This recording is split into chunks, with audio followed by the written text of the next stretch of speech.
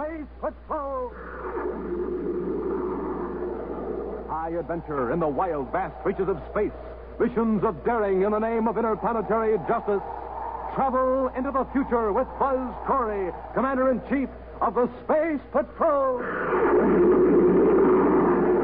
Commander Corey has recently learned an appalling fact. The United Planets are under threat of attack by enemy forces from another solar system called Tiranna. Agents from Tiranna are mingling undetected among citizens of the 10 planets gathering information. These agents have even succeeded in recruiting members of the solar system to act as spies for Tiranna. Right now, in his central office at Space Patrol headquarters on the man-made planet Terra, Buzz Corey grimly stands before a huge star map, discussing the situation with Cadet Happy. Well, we've got to face it, Hap. Right now, nearly every advantage is with the enemy. Well, their spies still haven't been able to send back samples of our weapons. We fixed that by destroying their big cargo ship the other day. So, Tiranna must be waiting till they know more about us. And they're learning more every day. Except for Smee, we don't know who their spies are. If we only knew where Tiranna was, we could do a little spying ourselves. Find out what we're up against. Could be any one of 1,000 stars. Probably in our whole solar system, only a few people know the exact location. They're Tiranna agents. Perhaps one or two collaborators know the secret. Yeah, it sure puts us in a spot, Commander. You know, I'd give 1,000,000 credits to be able to go up to that star map and put my finger right on Tiranna. Yeah, that's it. What, sir? If word should get out that the United Planets government would pay a large sum of money to know where Tiranna is, maybe one of those spies would be tempted to change loyalties. Well, if I could just get my hands on him, I'd get the secret and save the government some money. And the trouble is, we're working against time, and with very little information. I'll give you a suggestion to the Secretary General. The decision will be up to him. My suggestion?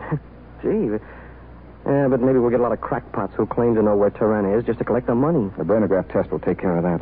I'll contact the Secretary General right away. Several days pass. Now, millions of DUs from Terra on the planet Neptune, the only known agent of Tiranna, admits a visitor to his hideout. Known in the solar system as Matthew Smeed, he's gathering evidence on United Planets defenses for transmission to Tiranna. Well, Rogan, what have you to report? Did you hear about the reward the government is offering? Reward? Yeah. 500,000 credits for information leading to the identification and discovery of Tiranna. That's very funny. No one in the solar system knows where Tiranna is, except we Tyrannians. Our collaborators are demanding United Planets money. We could sure use that 500,000 credits. And give the Space Patrol the advantage of knowing where its enemy is? What can they do about it? They can't attack Tiranna with their one little star drive ship. And anyway, couldn't we give them false information? No. They have a lie detector, a brainograph. Yeah, that's right. Wait. Someone who believed he had the right information could give false data and not be detected. Now, that's an idea. It'd look like he was telling the truth. He could collect the money and hand it over to us. Well, it isn't quite as simple as that. The informer cannot cooperate with us. That cooperation would show up on the brainograph. Oh, then we're stuck. No. We must select someone who is sure to double-cross us. Well, for 500,000 credits, that could be almost anybody. The other day you mentioned one of our spies on Terra. You said you were in doubt about his loyalty to our cause? Oh, Milton Croy. Yeah, he was supposed to give us figures on spaceship production, but he hasn't been very helpful. All right, Rogart. You will reveal our precious secret to Milton Croy. A few hours later, in the security lab of Space Patrol headquarters, a nervous little man sits in a comfortable chair to which is attached a maze of electronics equipment. As Commander Corey questions the subject, Cadet Happy watches the control panel of the sensitive brainograph. Croy, a moment ago in my office, you told me you knew the location of Tiranna. Is that true? Yes, sir. Where is Tiranna? It's in the constellation Vela. Tiranna's a Class K star about 75 light years from the solar system. Croy, how did you get this information? From a man named Rogart. Who is Rogart? He's a fellow I've had dealings with. A fellow who bribed you to reveal information on spaceship production? Yes. You knew his purpose was to overthrow the United Planets, yet you took his money, huh? Well, at first, but I didn't give him any accurate information, honest. You don't have to assure me of how honest you are, Croy. The brainograph will show it. When did Rogart first approach you? About 6 weeks ago. You waited until now, until there was a $500,000 credit reward before you reported it. Why? Well, I needed money, and I thought I could outsmart Rogarth. I've been trying to break away from him. Then he came to me yesterday with this big story of how wonderful Tiranna is, with its 5 planets and everybody rich and with science advanced far beyond Why ours. did he tell you all this? To get me to stick with him, I guess. He's making all sorts of promises. But I got scared. I guess until then I didn't really think Tiranna existed. What's the reading, Hap? It's mostly the truth. Croy didn't exactly run himself down in regard to his motives, but otherwise he was sticking to the facts. All right, Hap, cut off the brainograph. You can stand up now, Croy. That's all for now. Yes, you get your money. I'll put through the necessary papers right away, and the comptroller will notify you when you can pick up the check. Now, will you step into the next room, please? Yes, of course. Goodbye, Commander.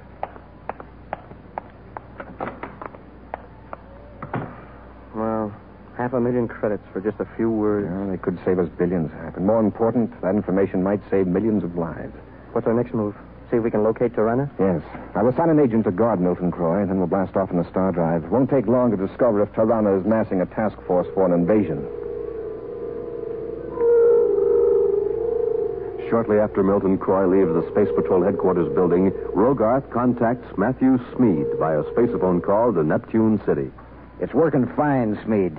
Croy ran right straight to the Space Patrol. How about the 500,000 credits? Well, Croy looked happy when he came out, but I don't think he's collected yet. We'll have to exercise extreme caution in getting it away from him. You stay on Terra and handle that end of it. Sure. And listen, there's something else that makes me sure the Space Patrol fell for Croy's yarn. The maintenance crew at the spaceport is working on the star drive. So Commander Corey's going out to look for Tiranna. Yeah, but if he keeps looking where Milton Croy told him, he'll be gone 1,000,000 years. He'll be gone longer than that. This is my chance to get rid of Corey for good. Using completely false information obtained from Milton Croy, Commander Corey and Cadet Happy have boarded the star drive ship that enables them to cross interstellar distances in incredibly brief time. Buzz has set the hyperspace vector computer to bring them out of star drive 75 light years from the sun within the constellation Vela.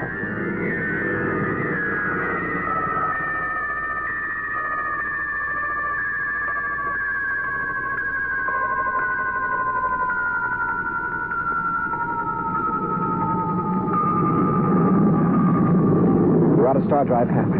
Be ready to check the viewscopes. Yes, sir. If we're near Tiranna, we've got to be on the lookout for their ships.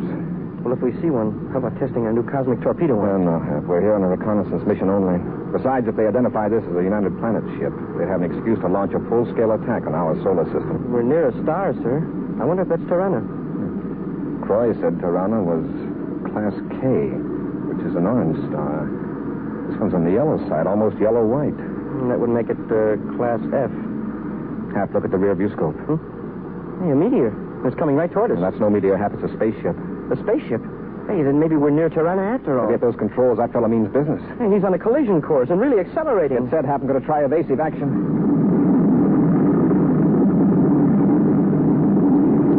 He's still on our tail, sir. If he keeps gaining on us at that rate, he'll ram us. Hey, what's happening? There's another image in the viewscope. He's fired a projectile at us. Hap, we're going to test that cosmic missile after all. Stand by to fire. Yes, sir. Standing by. Uh-oh. Commander, that other ship vanished. Yes, but the projectile's still gaining. Ready, Hap? Ready, sir. Fire one.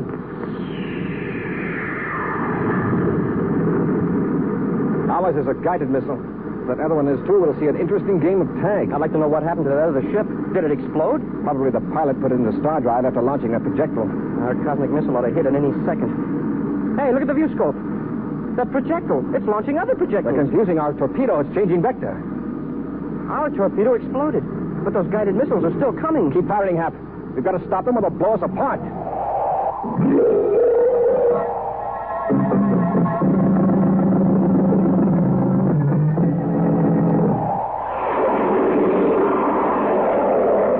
Matthew Smead and Rogarth are agents of Tiranna, a remote solar system that intends to attack the United Planets.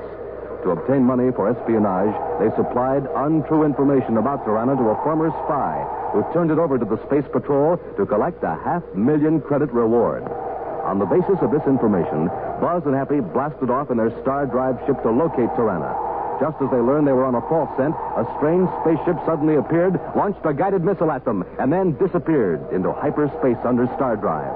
Buzz and Happy fired their own cosmic torpedo at the approaching projectile, but their own warhead exploded harmlessly. Meantime, the enemy projectile hurtles closer to the commander's ship. Keep firing, Hap. Yes, sir. Oh, it's no use, sir. Every time we fire, that other projectile launches a twin, and our missile chases it. Hap, those other projectiles aren't real. Not real, but they show up in the view scope, and they explode our torpedoes. Yes, but you'll notice they aren't destroyed, not by the explosion. They continue off at an angle, then vanish. Yes, sir, but more keep coming out. See? It happened again. Those are ghost projectiles, images. They trick our view scope. The target locator on the torpedoes. They're just electromagnetic decoys to pull our torpedoes off course. Commander, can't we kick into star drive? Not till I finish computing the hyperspace vector. There isn't much more time, sir. That projectile's really getting close and fast. Just keep firing, Hap. Yes, sir. No more ammunition, sir. Our last torpedo just exploded on one of those ghosts. How far are we ahead of that projectile? Well, according to the computer, sir, 10 seconds. I don't know check on this hyperspace vector, but we don't have the time. I'll get in the star drive and hope we come out in the solar system. Just so we get away from that projectile, that's all I'm asking. Here we go. Hey, look at that guided missile. We could almost reach out and write our names on the nose. Let's hope it doesn't chase us into hyperspace if we make it.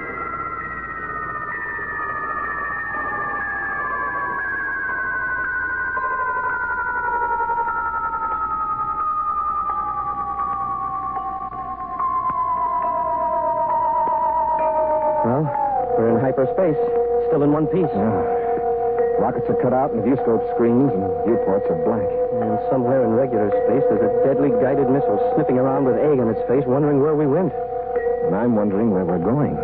Well, shouldn't we come out of star drive into our solar system? That's the idea, but trying to set up a complicated hyperspace vector under those conditions is like playing chess on a ski slope. Keep your fingers crossed, Hap.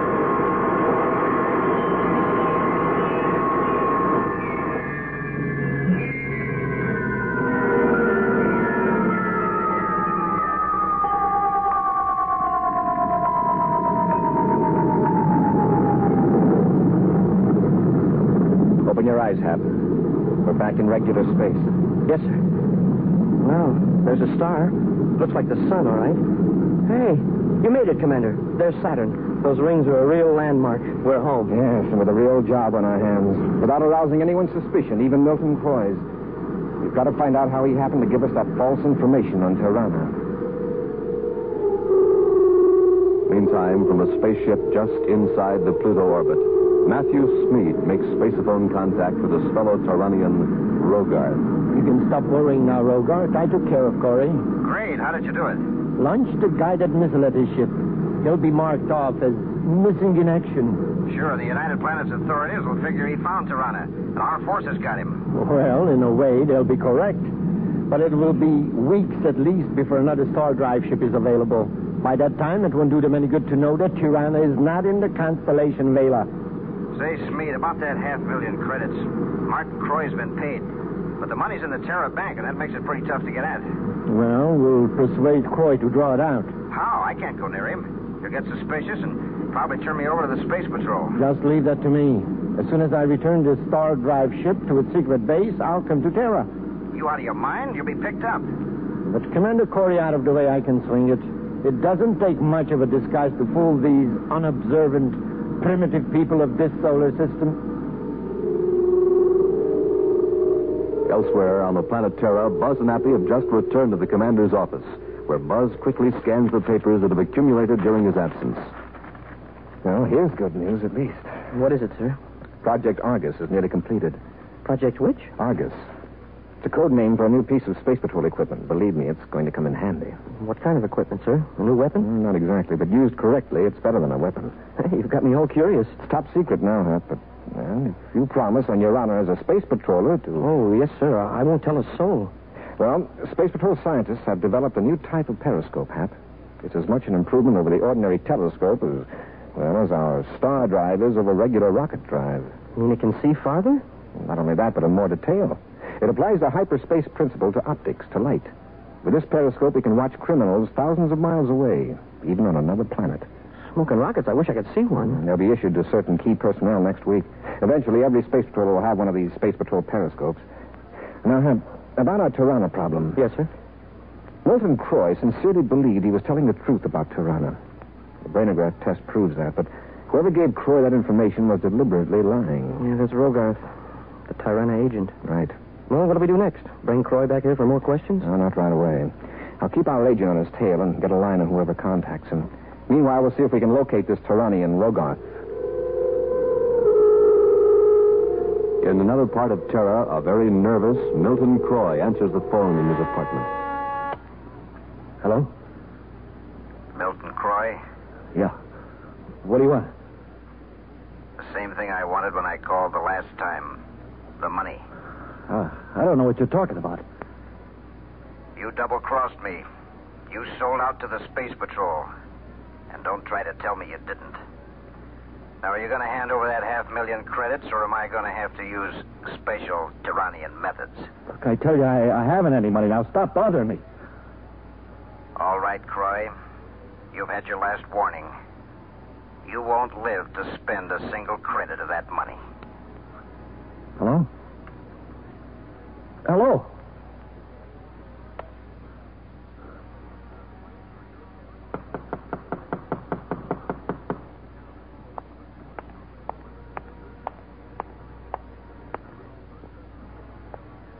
Who's there? It's very important. Open up, please. You're Milton Croy, isn't that right? Yes. What do you want? I am a Space Patrol agent. Can we talk inside? Yeah. Yes, of course. Come in. Oh, here are my credentials, if you care to examine them. Yes, I see. Now, I don't want to cause you needless alarm, Mr. Croy, but you're in danger. What kind of danger? You've been receiving threatening phone calls, haven't you? Oh, you know about them, do you? Yes, Mr. Croy. You've been under surveillance ever since you made that report to headquarters. For your own protection, of course. However, matters have reached a stage where we can no longer guarantee your safety. What do you mean? That is, if you remain here on Terra. So we arranged to take you to Mars, where no one can harm you. Mars? Yes. There's a private cruiser at the spaceport now. We'll blast off as soon as you go to the bank. Naturally, you want to take your reward money with you. Yes. Look, why can't we just order a transfer to the Mars Bank? Mr. Croy, the Tyrannians have spies everywhere. Do you realize how many channels such a transaction would pass through? Transfer of 500,000 credits would be sure to attract attention. Then your enemies would know you were on Mars. I see. But no one will suspect that you would be carrying that much money on your person. Now, come on. I'll go to the bank with you. Just a moment. I'll throw some things into a bag. No. You don't want to advertise the fact that you're taking a trip. Come just as you are. Every second's delay, your life is in greater danger. All right, I'll come with you.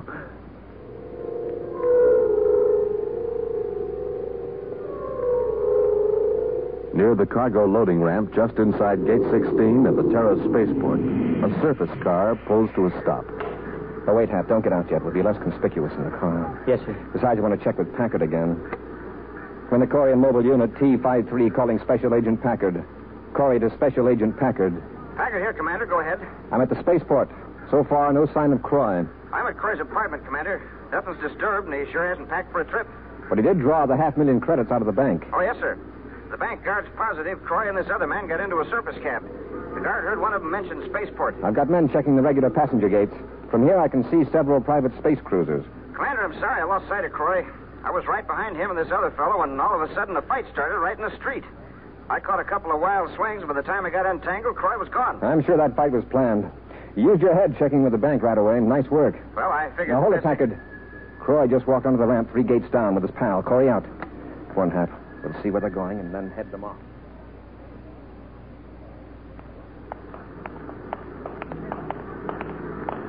That's the ship right ahead there, Croy. All ready to blast off.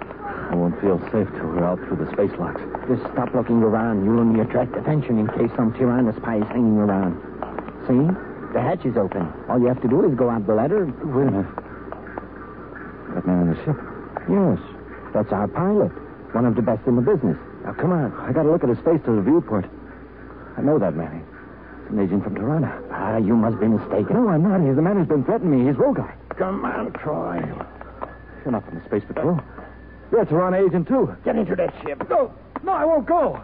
Rogart, come out here and give me a hand. Trouble, Smith? Our passenger is suddenly reluctant. Jump down here and help me drag him aboard. Sure. Let go of me. Hurry up, Rogart, before somebody sees us. All right, Croy, let's go, or do you want us to get rough? Okay, break it up. Grab him, Happy. Yes, sir. Take one more step and I'll blast all three of you. Hold it, Hap. That's a blast gun. Now stay right where you are while I get into the ship. Smead, where are you? I'm in the ship. Come on and bring Croy. Corey? What do you want with Corey? Not Corey, I said Croy. Milton Croy. He's got the money. It's in a belt around his waist. Hurry. Why didn't you say so? All right, Croy, get moving. I'll take that blaster. Oh, God. Hey, nice going, Commander. Now we can get Smead. Hey, close the hatch. He's going to blast off. Maybe this blaster will tear a hole in the hatch. What's the matter, sir? The chamber's empty. I guess I wasn't so brave rushing Rogarth after all. Get back, Hap. Stand clear of that rocket blast.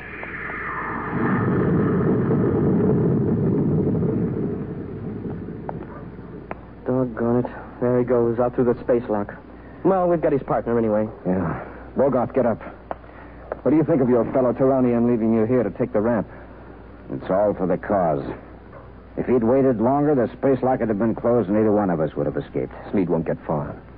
Hap, watch Croy. I'll handle Rogarth. Commander, Croy didn't earn that money. It should be mine. I can tell you where Tiranna really is. The reward was for information leading to the discovery of Tiranna. What Croy told us led us to you. And the brainograph will do the rest. Yeah. And where you're going, Rogarth, you won't need any money.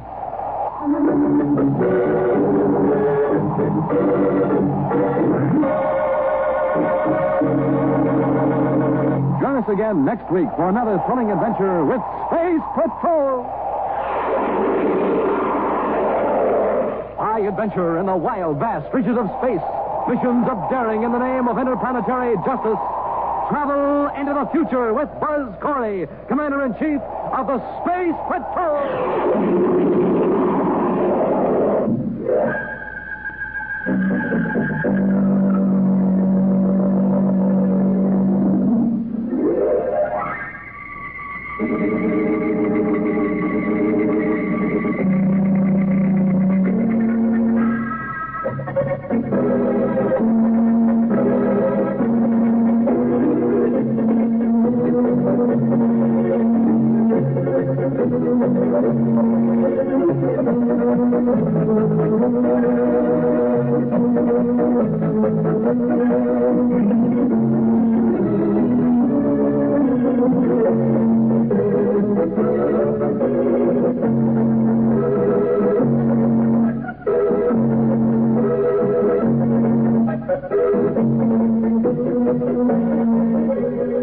Patrol, an original Mike Moser production starring Ed Kemmer as Commander Corey and Lynn Osborne as Cadet Happy, was written by Lou Houston, directed by Larry Robertson. Dick Tufeld speaking. Join us again next week. This is the United States Armed Forces Radio Service.